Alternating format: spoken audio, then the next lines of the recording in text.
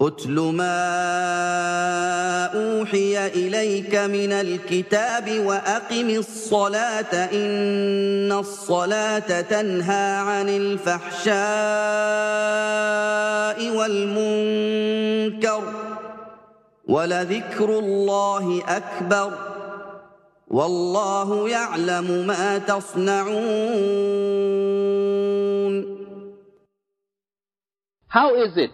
What is the process that takes place in the salat that makes it that which prevents a person from evil and indecency?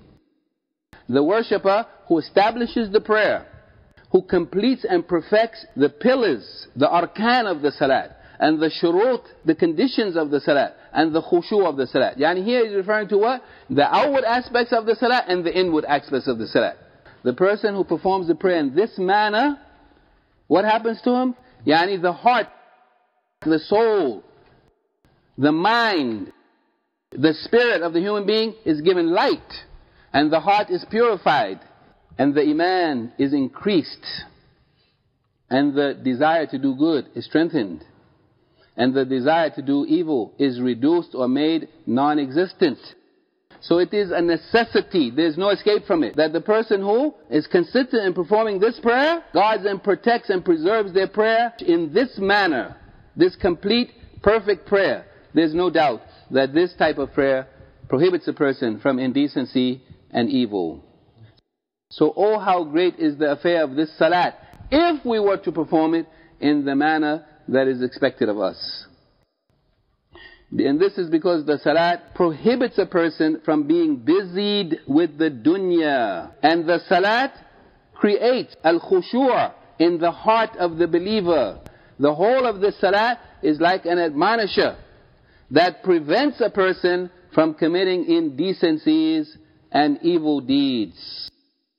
Imaam Ahmad narrates from Abu Hurairah RadiyAllaahu anhu, he said, a man came to the Prophet ﷺ and he said, indeed so and so, he prays in the night, but when morning comes, he steals.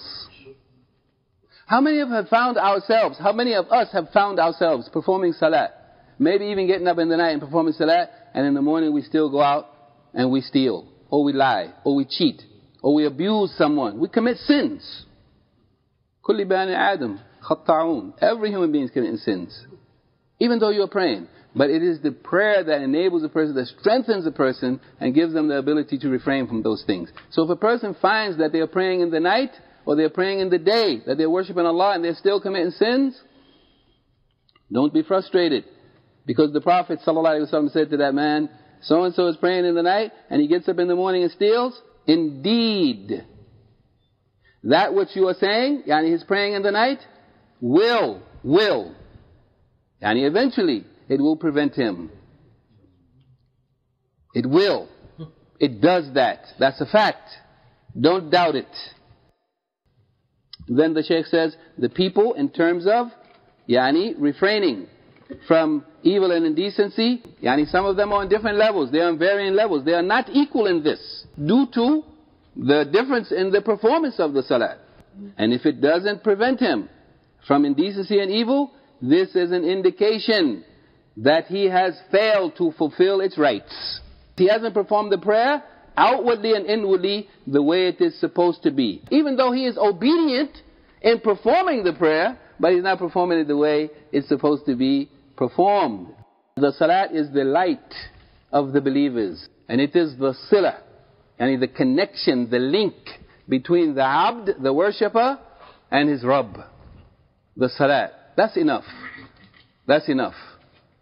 It is the silah that connects the abd to their Rabb.